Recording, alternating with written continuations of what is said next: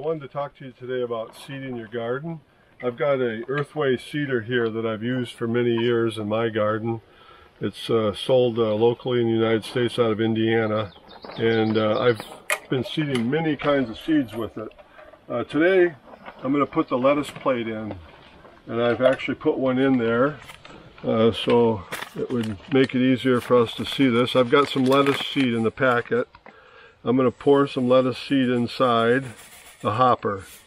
Now I'm going to be taking this seeder and I'm going to run some lettuce seed down the row just for an example. I'm going to run a little bit down right here for you just to see how it works.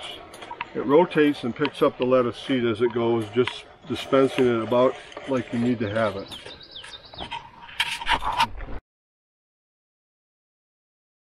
I'll say a little more about how the seeder works. So you got my lettuce seed inside the hopper.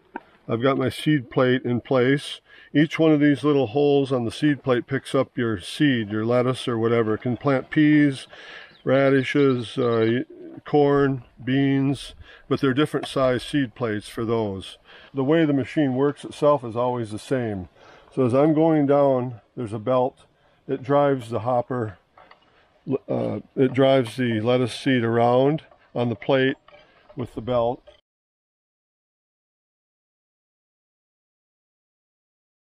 And then there's an adjustment as to how deep you want to set your seed. This is the adjustment here. You know, you can go from almost no depth to 1 or 2 inches. And if it's dry, I go deep. If it's wet, I go shallow. And that's what drives the seed and allows it to go to a certain depth. You can see down below how deep it's going to be going now by looking at that bottom plate.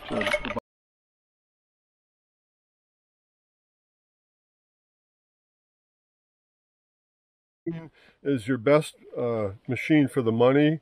I've had this machine for 30 years and you can see it hasn't broken. I still use it. There's nothing really wrong with it. I've had to tighten a couple bolts here and there. I put it inside when I'm not using it. I try to take good care of it. But I seed acres of land with this seeder, which is what I would call a very useful and practical tool. They're inexpensive. When you really look at all seeders, they're probably one of the least expensive seeders on the market. The EarthWay seeder, you know, made in Indiana. You can look them up.